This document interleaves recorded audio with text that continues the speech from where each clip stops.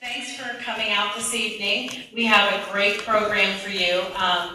The choir is going to do a very special performance for you. It's very topic oriented. Tonight's topic is about winter blues, depression. We're going to hear a lot of information about thoughts of hurting yourself or others and those kind of depressive thoughts. I want to emphasize, and not to be a complete Debbie Downer, but I want to emphasize how important and how widespread this topic and this the things that we're facing in the school districts, in districts across the state, how big this has come.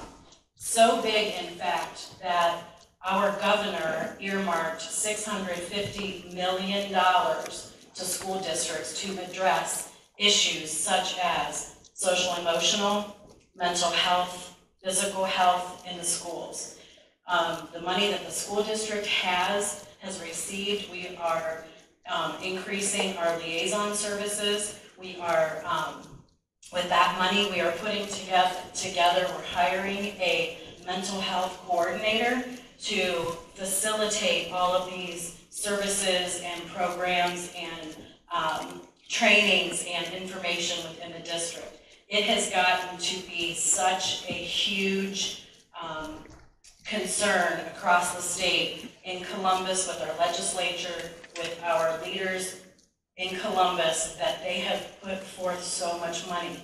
This is not something that we are, that in our small community, that we are immune to.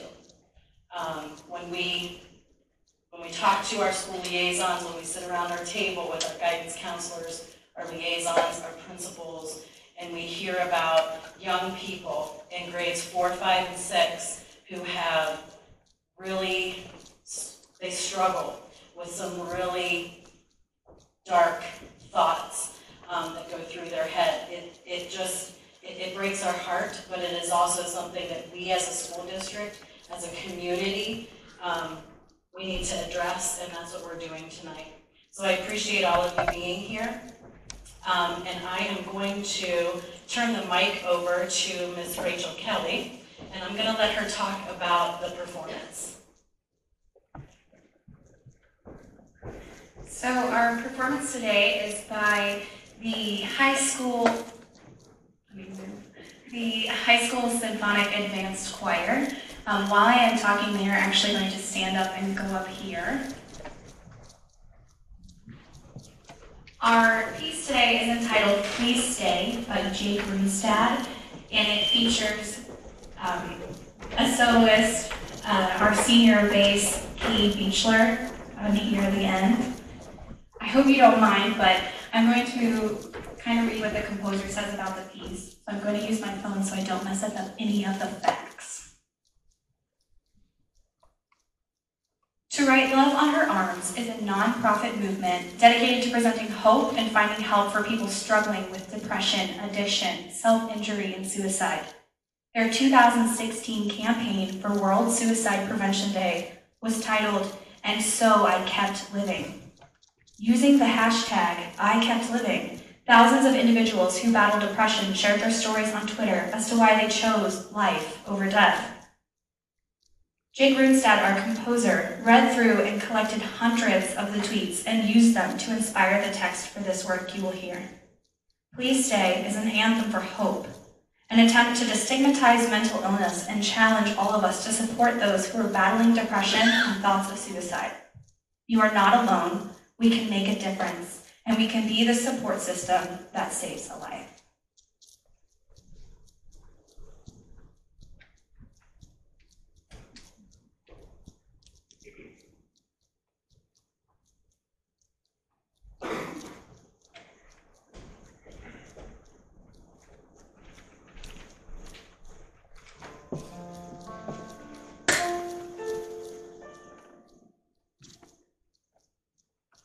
No, don't go, don't go.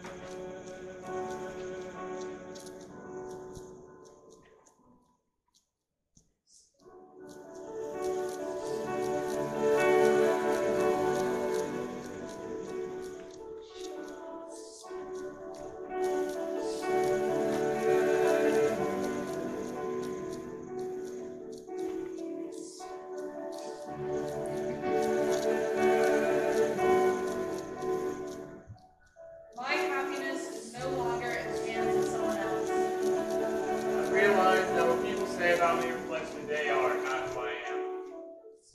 Suicide doesn't get rid of your pain. It passes it on to everyone else. It's okay to be a work in progress. Sharing your feelings doesn't make you weak. Some days are still such a struggle. All I can think about is Nathan. I wish he kept living. I decided to ask for help instead of going it alone. It was hard enough, but I drifted. One person, but listen. Sometimes that's all it takes.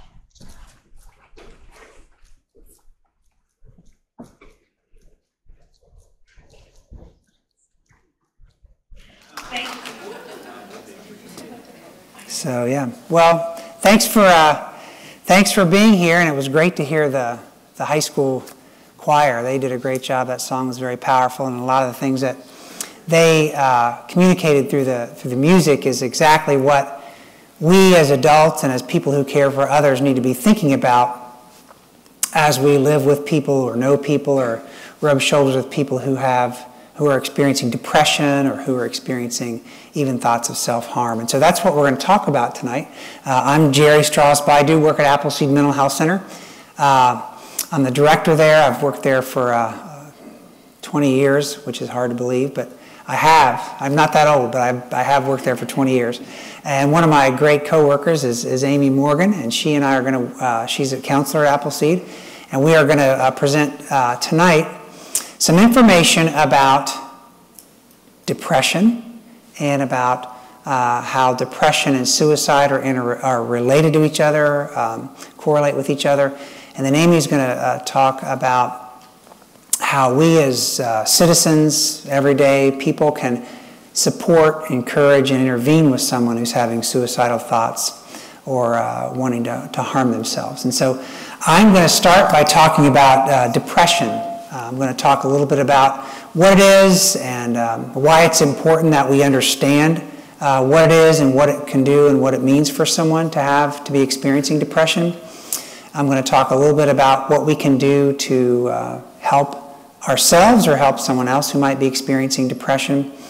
And I'm just going to talk a little bit about the correlation between depression and suicide, and then Amy's going to finish up by doing a presentation that acronym is QPR, which stands for Question, Persuade, and Refer, which is how we help someone else who may be having suicidal thoughts. So, we'll get started, and I don't know what to do to keep that from squeaking, but... You pointed towards the speaker. It's all right. I'll try to face the front here. So, yeah. Let's see. So let's think about why do we need to talk about depression? First of all, what is it? We all go through times in life when we feel sad, right? I mean, being sad is part of life. We go through something that's hurtful, harmful. We lose something or someone, we're going to be sad, and that's perfectly normal. So being sad occasionally or as part of life isn't exactly what I'm talking about when I say depression. And I'll get into that a little bit more. When I say depression, what exactly do I mean by that? And what are we talking about when we say depression? Why is it important that we know something about it? and then what can we do about it? So let me first of all say, what are we talking about when we say depression? Now up here, what you see are what we who work in the mental health world would call the symptoms of a major depressive episode. Now there are various types of what we would call diagnosable types of depression, but they all mean something to do with these symptoms up here. So when we're talking about depression, it's more than sadness. It does involve being sad or depressed, down, discouraged, blue. It does involve that. But it also goes much deeper than that. When we're talking about someone who is really, truly in a depressed state, not only are they sad, but they also really, really struggle to just feel happy about anything. In fact, one of the hallmarks of someone who's really depressed is things that used to really make them happy, that they enjoyed doing, maybe they had a hobby or they like to go out with people, that no longer does anything for them. They just can't feel happy and they just can't experience pleasure. Their body just won't let them do that. A person who's really, truly depressed also often struggles with appetite. Now, it can go one of two ways. You might eat a lot more and gain weight, or you might not be able to eat at all and lose your appetite and lose a lot of weight. You see people who are experiencing depression sort of go either way with that. And it just depends on the person, their personality, their body makeup, or how much pressure and stress. I mean, we're all like stress eating, right? I stress eat, carbs, sugar, caffeine, yes. But I know I can also get to a point where I'm really, really, really taxed and nothing tastes good or sounds good. And so it just really depends on who you are and what you're experiencing. But that is part of when your body gets depressed, when you are in that, starting down that black hole of depression. Another important thing to realize about depression and what does it mean to be depressed is sleep. People who are experiencing depression either sleep a lot and just want to stay in bed, don't want to get out of bed, or they really can't sleep. They may go to bed, but they may not be able to fall asleep, or they may wake up and not be able to go back to sleep. But there's a disruption of your sleep somehow, of your normal sleep cycle when you're depressed. Another part of depression is just being really, really fatigued, no energy. You just don't want to do anything. That's why, sometimes if you go to the home of someone who's really, really depressed, their house is kind of messy because they just don't have the energy to do the dishes. They don't have the energy to run the vacuum cleaner. They don't have the energy to pick up after themselves. Just a general sense of fatigue. In fact, to the point where they can let themselves go. They can just be so tired, they just don't have the energy to take a shower. They don't have the energy to take care of themselves. That's also part of being depressed.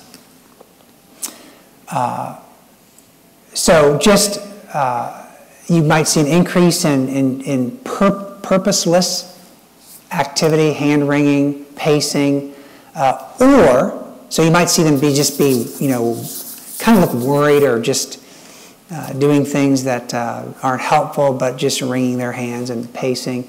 Or you might see them just not be able to do anything. They're just slow. Everything's going much slower. A big part of depression is feeling worthless and guilty. So often people who are going down the road of major depression have a sense of worthlessness. So you wonder why, you can't talk them out of it. You can't perk them up. You can't encourage them to feel better. Or they have this unrealistic sense of guilt.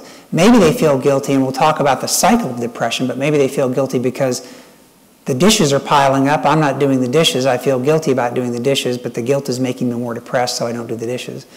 You can get into that cycle, so to speak. Difficulty concentrating and thinking is another part of depression. You know, all your body systems are sort of just slowing down and not working right when you're depressed. You're just not yourself, body, mind, and spirit. And all those things then can lead to thoughts about death, worrying about death, thinking about death, or thinking about your own particular death. So depression and mental health symptoms or diagnoses is one of the primary risk factors of a person who's having suicidal thinking or suicidal thoughts. A prior history might be the greatest risk, but a close second is depression and mental health kinds of things. And another important thing to remember when we're talking about someone who's depressed, it's not just, I feel bad today. Like, we all can have a couple bad days, right? Normal. But when it goes on for 2 weeks or more, and they're just not getting out of this funk, you're seeing several of those, you may not see all of them, but you're seeing several of those things, then you know, okay, this person is really going down the path of more of a serious depressed condition. So why is it important that we talk about it? That's what it is. Okay, that's what depression is. Why is it important that we talk about it? Well, it's important because it affects our relationships, it affects work and our ability to do things that we care about, that matter, the things we're designed to do, our work, our jobs, whether those are jobs we do at home or jobs we do out in the community. And it has a big impact on health as well. People who have depression are much more likely to not be healthy in other ways. The number of people attempting to harm themselves, it's also important because the number of people attempting to harm themselves is increasing. I don't know if you had heard that. I know there was some news about that a few months ago, but the rate of people attempting and completing self-harm, suicide, dying by suicide has been going up over the last decade. In fact, it's up 33% since 1999. Now, I always ask myself when I hear that, you know, here we are in an age of great technology, right? Great technology, great ability to communicate through electronics and, stay in touch with social media, or we have a lot of great technology, a lot of knowledge. Something's broken, right? Because the suicide statistics are 33% higher now than they were in 1999. If you look at the suicide statistics for young people, aged 10 to 24, it's up 56%. 56%. That's remarkable. That is remarkable if you think about a decade, 56% increase.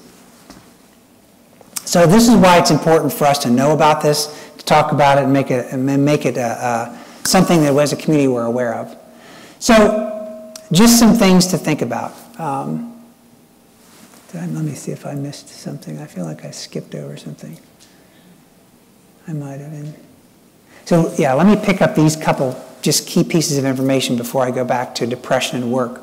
I wanted to show you a kind of a broad general perspective from two sort of segments of healthcare. One is Blue Cross, so their statistics are on insured Americans, so people who are working, people who are out there engaged in life. They say that the diagnosis of depression in the United States is about 4.4%.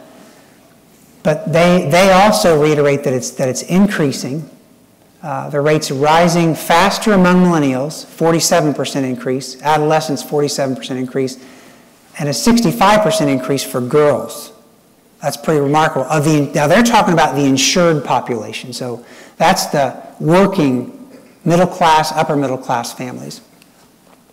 Women typically are diagnosed with major depression at higher rates than men. people diagnosed with major depression are 30% less healthy on average.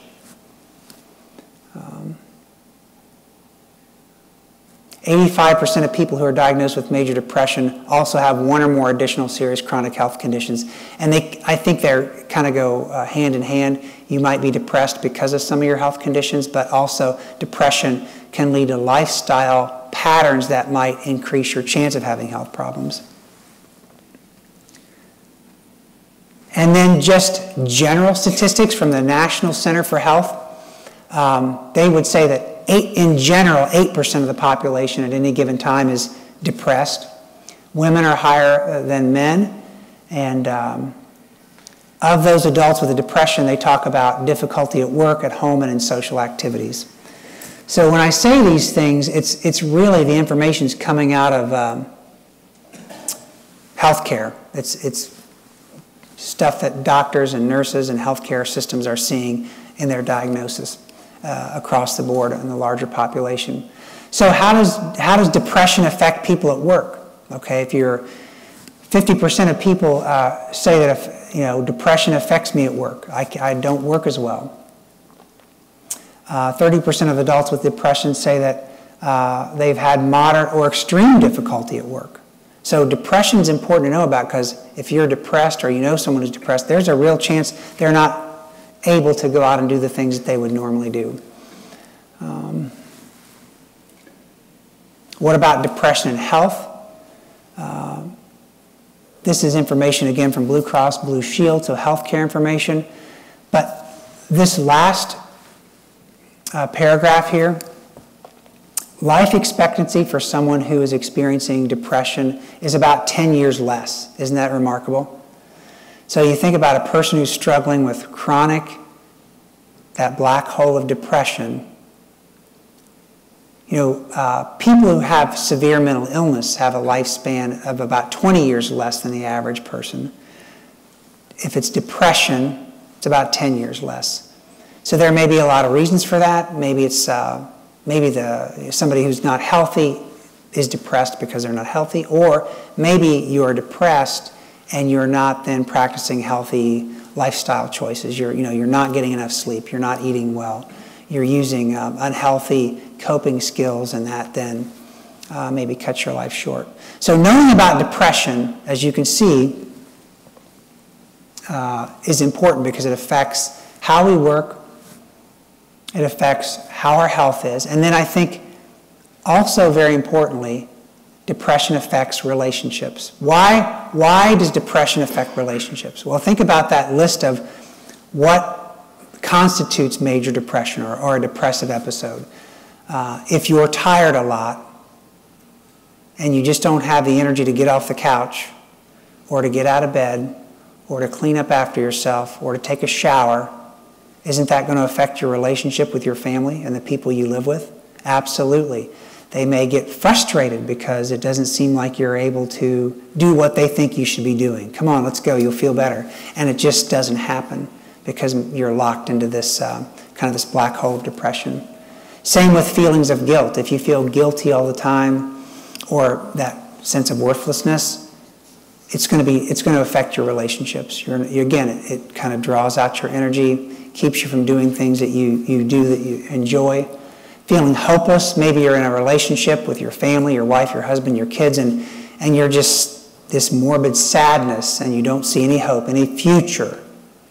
It's difficult to be with that person maybe. Maybe that's why it affects relationships. Think about the lack of ability to experience pleasure, which is a key component of depression. You just can't have fun. Well, that's going to affect relationships, right? That's going to make it difficult. And then lack of motivation to do things, to mow the grass, go to work, clean up the house, clean up yourself. All those things are going to affect the relationships that you're in.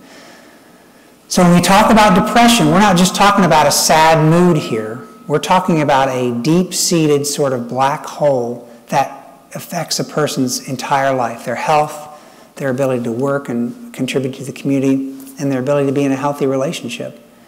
So it's very important that we as a community understand that. I think sometimes we think of depression and we get frustrated with people, or we don't understand what they're going through. But a good friend of mine in Ashland who works at a local agency.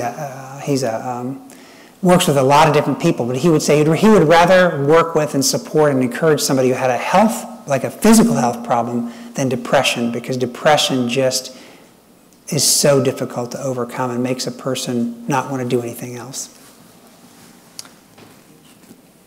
So let's stop here. We've kind of got an understanding of what depression is, how it affects people, how it affects families, how it affects others. Are there any questions so far from anybody in the audience? I can answer it or Amy can answer it. If I can't answer it, I'm sure Amy can answer it. Any questions about depression? You might want to save it for later, but do you have any premises on what's happened in the last 10 or 20 years? Why people are more depressed? Yeah. I think that I would boil it down to this. Why are we in our community? Because we could talk about anxiety as well. Depression I think of simply as you're worried about the past, whereas anxiety is you're more worried about the future. That's kind of a simple oversimplification. But there's more depression and there's more anxiety in our community. There's more drug and alcohol abuse, and there's more suicide. Why is that? I think that if you had to identify one common core cause, it would be broken relationships. I mean, from what I understand from our superintendent, 20% of students in Loudonville School District are being raised by their grandparents. Why is that? Broken relationships. So I think that's probably, I think there's a really strong correlation between the amount of time you spend on social media and depression. In other words, the more time you're on social media, the more likely you are to be clinically depressed. So I think even though we have more opportunities, it feels like for socialization, we're more disconnected from people than ever before. Yeah? Not on the suicide, but depression and the anxiety. Do you think that it might not be as big of an increase? Maybe we just now have better diagnostic and treatment for it, so more cases are... Right. That is something that you do read in the literature. So that's a possibility. It feels to me, though, like just from working at an agency that works with people who are having mental health issues, it feels more intense. Would you say that that's true? I know, like in the 8 years that I've been at Appleseed, our case management cases just in and of itself has doubled. So the amount of children receiving services has increased enough that we've had to increase our staff by 50% on the kids' side. Yeah. I would say that, so I would say yes, there's probably some of that, but I would also say anecdotally that there is an erosion of coping skills across our country, an erosion of coping skills. And I think it goes back to broken relationships, ultimately. So, now, what causes depression? Well, there's a lot of different reasons people might have those symptoms of a clinical depressive episode. It's not all one thing. And there's not one solution.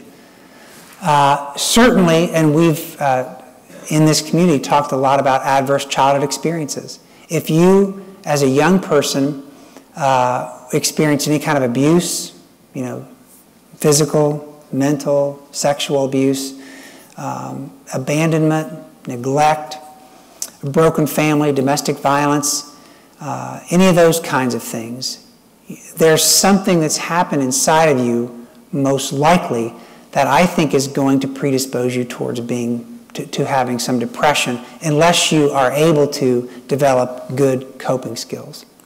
So that's one possibility. Relationship issues, broken relationships, struggling relationships, not good relationships, loneliness, that's certainly something that can cause a person to be depressed. Personality factors, I don't want to discount. There's a lot of bad things that are happening, but sometimes people are just more pessimistic and negative. So I'll stay on track here. So I have a person in my family who overanalyzes everything. So you can tell them a great, happy story, and they're already thinking about, well, what's the negative side of that? It's just how they are. That's their personality. And they are definitely tend to be more sad, discouraged. So sometimes it's personality factors, and you can recognize that in yourself, and you can learn to train yourself to try to think a little differently. But sometimes it's just by nature, your personality tends to be a little bit more geared towards being depressed. Sometimes it's a buildup of stress. If you don't have coping skills to equal the amount of stress in your life, you're going to have an overload of toxic stress hormones in your body, and you're quite frankly or quite possibly going to experience depression. There's medications that people are on that cause depression. You should always read the side effects. There's a lot of medications that might have a side effect of depression. So always make sure you know the side effects of the medications that you're taking. If you think about the cycle of depression, so here's what happens a lot of times to people. You are experiencing depression, and so what does that mean? I don't have any energy. I don't do the things I used to do that I enjoyed doing. I don't do as much. So then I feel more guilty and hopeless and ineffective, and that makes me more depressed. It is a cycle that people get in. So how do you change that? What do you do to impact and reverse and recover from depression? So the good news is, here's the good news, depression is very, very treatable. It's very, very overcomable. But it does requires you to do something. Requires you to do something different. So if you think about depression, it's a black hole. It's not energy. It's sitting in the chair. If you want to start to get better from depression, then you have to start pushing into that. In other words, you have to start taking some steps and doing things that initially may not feel comfortable even doing because you are depressed. So increasing your activity level. And I'll tell you, for about 5 years in my early part of my time as a counselor, I worked at a psychiatric hospital. And I worked a lot with older adults, actually. And one of the things about depression is if you can get so depressed that you become psychotic. In other words, you start to hear voices or you believe things that aren't true. And so I remember having this one person I was working with that was morbidly depressed. Obviously, they were in a psychiatric hospital. And so we made this strategy. One of the things that they struggled with was that they didn't do any housework. Their dishes were piled high. They looked at that pile of dishes. I can't do these dishes. It made them more depressed. So we made a plan. You're going to wash 2 spoons a day. 2 spoons a day. And you're going to walk to your mailbox. Just do that. Don't do any more than that. Well, lo and behold, what happened? They did 2 spoons, and they thought, I can do a couple more spoons. They did a couple more spoons. Over the course of a few days, they got that pile of dishes washed. They were walking to their mailbox, and they were walking on further. And slowly, over time, they got better. People who are depressed and don't want to eat, well, you can't, they don't sit down in front of a meal, but they can eat little snacks, healthy snacks. So have some cheese or some lunch meat or some fruit sitting out so you can just eat periodically. You've got to start moving. You've got to start moving. That's one of the keys, I believe, to overcoming depression is start moving. Because once you start moving, all of a sudden you realize, okay, I'm making progress here. One of the other best ways to overcome depression is schedule your entire day. Schedule your entire day with what you're going to do. So 8 o'clock in the morning, let's just say I'm going to get up. 8:15, I'm going to take a shower. 8:45, I'm going to make my bed. 9 o'clock, I'm going to watch the news. 9:30, I'm going to eat breakfast. 10 o'clock, I'm going to call my friend. And what happens is, as you go through your list, even though there are things that just you would do anyway, you're checking off the list. And lo and behold, there's some inertia there. And the next thing you know, you can look at your list at noon, and you've got a whole half a page of things done. Well, that gives you energy. That adds energy to you. To feel like you've accomplished something, it makes me feel better when I accomplish something. It just adds energy to you. So scheduling your day and moving forward into it is one of the key ways to overcoming depression. That's one component of overcoming depression, for sure. So overcoming depression. Now, I saw this actually out on the table out there. This is something that you can find on the SAMHSA, Substance Abuse and Mental Health website. It's the wellness wheel. So when I say overcoming depression is very treatable. It's very doable. When you are depressed and if you don't have a lot of support, it may feel like you can't overcome it, but you can. And like so many things, it just takes you stepping out and into several areas of your life. Your emotional side. Can you talk to someone? Can you talk to a friend? Can you have a support group around you? Spiritually, can you engage your creative side? Can you read some motivational spiritual material? Can you read a book? Can you read a chapter out of a book? Can you take a walk down the street, even if it's just, 100 yards or 100 feet for that matter? Can you start to clean up one corner of your house? Just do one corner. That's a mess. Just clean up one corner. Can you, put some money away in a little bank, and then the next thing you know, you look at it and you've got more money? Can you take a step and go to work? Socially, can you allow, and it's hard sometimes for people who are depressed, but can you re-engage with your friends? So depression, I think there's a tendency sometimes in our society to think, okay, I'm depressed, I need to take medicine for that. Well, antidepressants can help people, and they do help people. I don't want to say that you should, I want to say that that's important. But that's not enough. You've got to re-engage your whole life with help, hopefully with supports. So, how do you overcome depression? I say it's, first of all, schedule and routine and starting small. Start small. If you know someone who's depressed, don't encourage them to just jump right back into life. Help them start small. Help them with supportive relationships. Don't be judgmental. Be a good listener. Be an encourager. Exercise. I say this a lot, and I know people think, oh, exercise. But I will say this. There are multiple studies out there that show that aerobic exercise is as effective as medication on mild to moderate depression. And I think there's a lot of physiological reasons for that. Getting enough sleep, having good sleep hygiene is so critical. Eating healthier foods, not just high sugar, high fast foods. Having a way to process your feelings. Solving problems instead of avoiding problems. And then getting professional help if you can't do those things on your own. Go see a counselor. Go see a psychiatrist. They can help you just get started with something. They can maybe help you plug into a support network so that you can get better. But the big thing is depression's real. It is very debilitating, but it is also very treatable.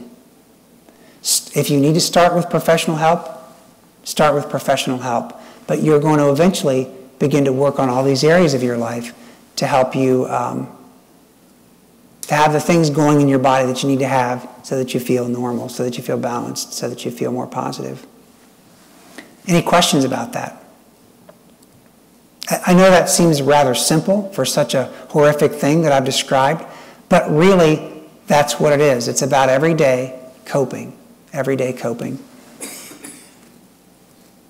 So I have 3 quick slides on suicide, and then I'm going to let Amy talk. So one of the things that I think is important for us to realize as we think about suicide is that mental health, mental illness, struggles with emotional or behavioral health issues is a strong predictor of the potential for suicide. And this is kind of a framework of the risk factors for suicide.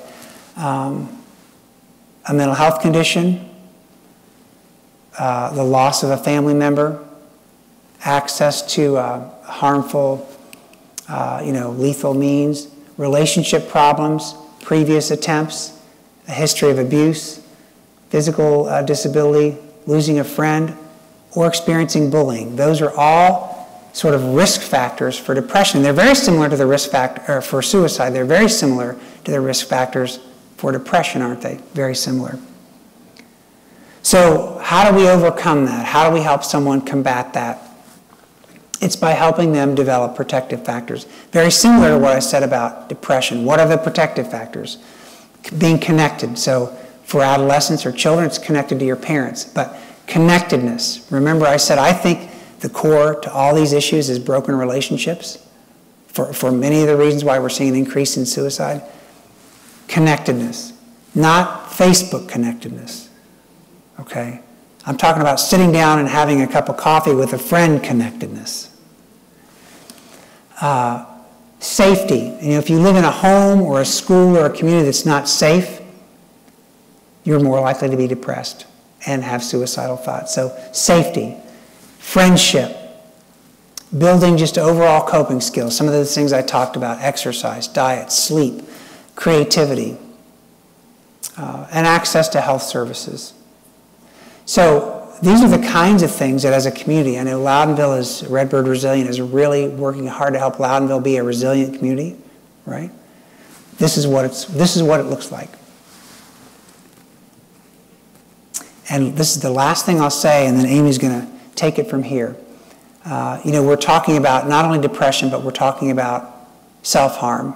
I just want you to know that self-harm is not somebody just doesn't wake up one morning and decide that they want to harm themselves. It is a continuum that starts with, you know, depression or those kinds of things, and then you may start to see some risk-taking behaviors, then they might start to have some thoughts, then they might start to have some threats, and then they might finally have some kind of gesture or attempt, and then they might actually complete or something like that. So I just want to leave you with the idea that depression and suicide are connected, and it's not, typically not, it might be an act that they do, but that seems impulsive, but generally you're going to see a continuum or a progression towards someone who wants to harm themselves.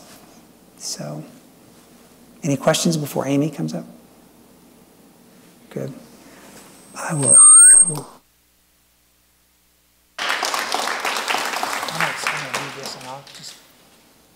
I'll go through the slides for you. Good. Thank you. So tonight I'm just going to talk a little bit about QPR, which is asking the question to save a life. Part of it is that as a community, as humans, it is our responsibility to make sure that we're looking out for each other and are part of helping everybody be safe. So, you can keep going. Yeah. Part of this, I mean, it's the Mental Health and Recovery Board supports this, and we were trained to be able to do this. So it is not intended to be a form of counseling or treatment, but it is intended to offer hope through positive action. There's some myths and facts about suicide. One of the myths is that no one can stop a suicide, that it's inevitable. And I think there's this, like, you know, there's nothing I could have done. But if people step up in a crisis and get the help that they need, they will probably never be suicidal again. They might be. This is not like if they try, they'll never do it again. But they probably won't. So suicidal people keep their plans to themselves. The fact is most suicidal people will communicate their intent, and a little bit later in this presentation, we'll show you some of those risk factors that happen.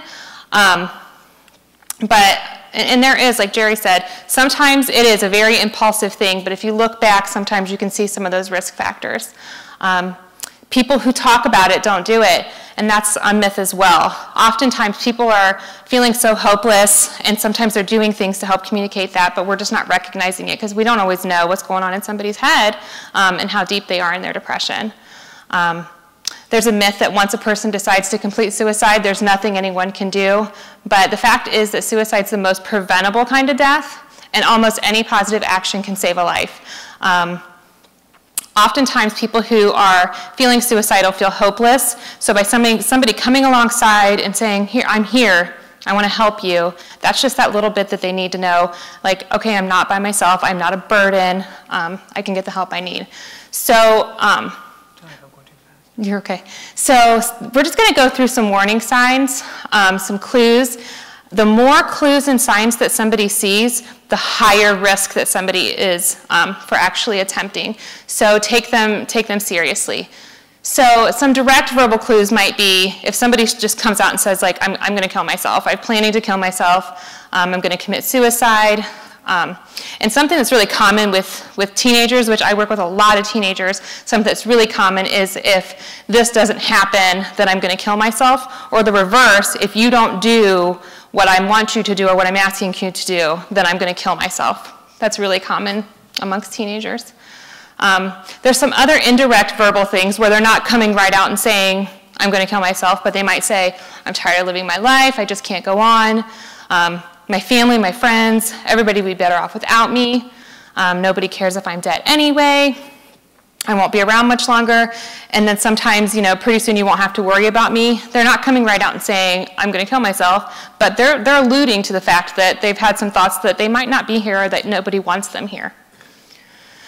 Some behavioral clues. So obviously any previous suicide attempt makes somebody a lot higher risk for trying to attempt suicide.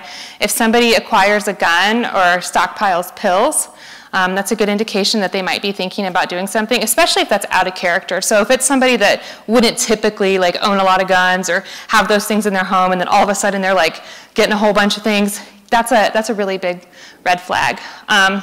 Having co-occurring depression, moodiness, hopelessness, putting their personal affairs in order. If they're trying to get everything ready so that they're not here, so it's going to be taken care of, that's a good indicator that there's something going on. They start giving things away. Having a sudden interest or disinterest in religion, drug or alcohol abuse or relapse after a period of recovery, which is a really big one because I think sometimes people just feel so defeated that they relapsed that's oftentimes when they'll end their lives or attempt to. And then unexplained anger, aggression, or irritability. And again, all of these things are if they're out of character is when it becomes a warning sign.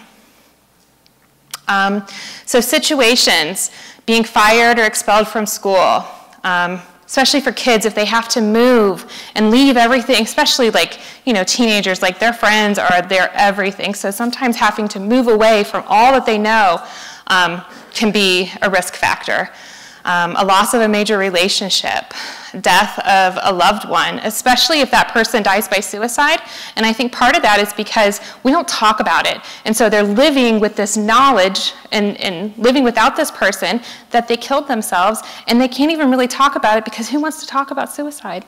So I think that's a big deal.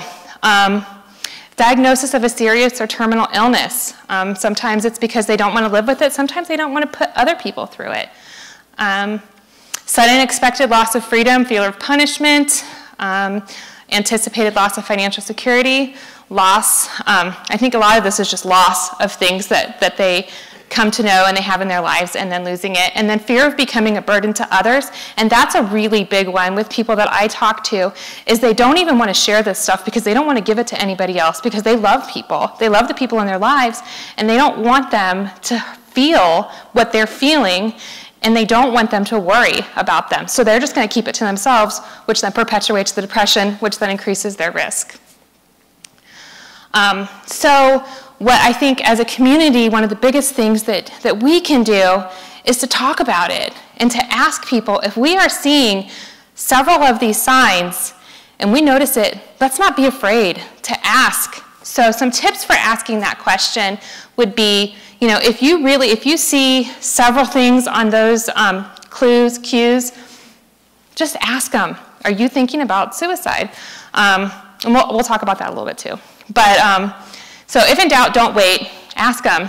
If they're reluctant, be persistent. Now, if, within reason, but, they might not have ever shared this with anybody, and so they might not be willing to say, yep, that's what I'm thinking. you might have to kind of just be there and be with them in it for a little bit before they're willing to share. And then talk to them alone or in a private setting. Allow the person to talk freely. And again, that's just because maybe this person hasn't really shared this information. And so this is the first that they've really been able to just, kind of put it all out there. So make sure you give yourself plenty of time, because you don't want to do it when you're like 2 seconds from getting ready to walk out the door, because if they drop a bomb, you want to be willing to like go through it with them. And have your resources handy. There's crisis numbers. I don't know if we brought any of that with us, but we have our crisis line. There's a crisis text line. There are some resources, counselors' names, and then how you ask them how they're feeling, or if they're feeling suicidal, is really less important than that you ask the question in the first place. So just some ideas. I mean, everybody has their own, when you're in a relationship with somebody, if you know somebody, you know how to ask them questions. But just some ideas. Have you been unhappy lately? Have you been very unhappy? These are a little bit less direct. So, or have you been very unhappy lately that you've been thinking about ending your life? And something that's really easy to say is, you ever wish you could fall asleep and never wake up again? And I think that's a kind of more gentle way of saying it. A more direct approach is just simply asking them, are you thinking about killing yourself? And not everybody is comfortable saying that. I do this I talk to people as a counselor for a living, and sometimes it's hard for me to say that, so that's completely understandable. But if you can't ask the question, it's really important to find someone that can, because if you're seeing a lot of those risk factors, a lot of those warning signs, there's probably something going on and somebody needs to talk to that person.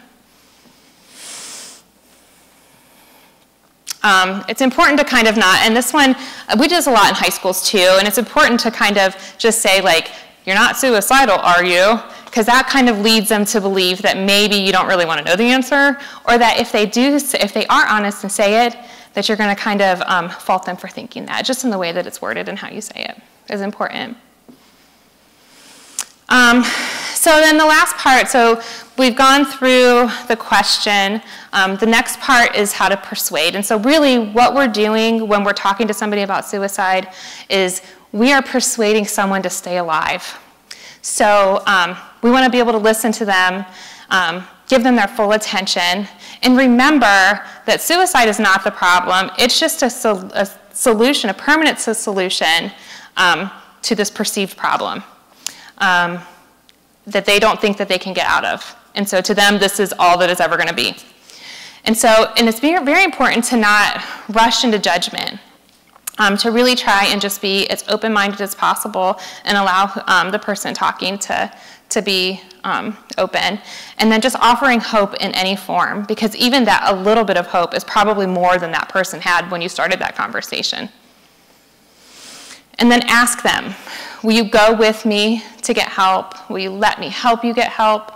Will you promise me not to kill yourself until we found help? And sometimes people are really resistant to getting help. And so even a little bit okay, then maybe tomorrow you'll make an appointment, but I'm going to check on you tomorrow. And just kind of that assurance from that person that they are not going to attempt or complete suicide that day is better than what it was when you started. So your willingness to listen and to help can really rekindle their hope, because again, they're probably feeling hopeless, they're probably feeling alone, they're probably feeling like nobody cares or nobody wants to hear about it, or I don't want to tell you, and so that little bit was probably a lot for them. And then the R is the refer. So suicidal people often believe that they can't be helped. So you might have to kind of nudge them a little bit more. You might have to be the energy that they probably don't have, because they probably have some depression. And so they might not have a whole lot of energy. And so you might have to kind of bug them a little bit. The best referral involves taking the person directly to someone who can help. And with our high school students, we tell them, like, come with them to the guidance office to talk to somebody. But if it's somebody that you know that's important in your life, go with them if you need to. And maybe that will be the motivation that they need to do it, or the accountability to do it. The next best referral is getting a commitment from them to accept it and then making arrangements. So maybe they'll accept the help, and then maybe they call and make an appointment with you sitting right there. So maybe that's the next best referral. And then the third best referral is to give them the information and try and get a good faith commitment not to complete or attempt suicide. Any willingness to accept help at some time, even if in the future, is a good outcome. And so just remember, since almost all efforts to persuade someone to live instead of attempt suicide will be met with agreement and relief, don't hesitate to get help, get involved, or take the lead. And so sometimes there is resistance. And so that can be discouraging, but more often than not, they just want somebody to be alongside them. You can say, I want you to live, I am on your side, and we'll get through this. The other thing is get other people involved, because remember, they think they're alone, they don't think there's any hope, and so ask them, like, do you have any, like, who else do we have? Get more people involved, because then it's not just you either that's accountable to helping this person. Parents, brothers, sisters, pastor, anybody, really, make a team to surround this person. People can join a team, offer to work with clergy, therapists, psychiatrists, anybody that's going to provide counseling or get treatment, and then follow up with this person. So maybe it's not somebody that you see all the time, but if you've had this, if you've made a referral for somebody to get help because you thought that they were feeling suicidal, just make sure that you follow up with them. Give them a phone call and whatever you're comfortable with to just kind of see if they got the help that they needed. And then just remember that when you plant the seeds of hope, hope helps prevent suicide. And I think it's important to remember that it's okay to not be okay, but it's not okay to not get help. You don't have to die from mental illness. That's it. Okay, that's all of our professional, that's all our slides. That's all we got. Questions from the group? I've got the microphone so we can take some questions so that other people can hear. While you're thinking about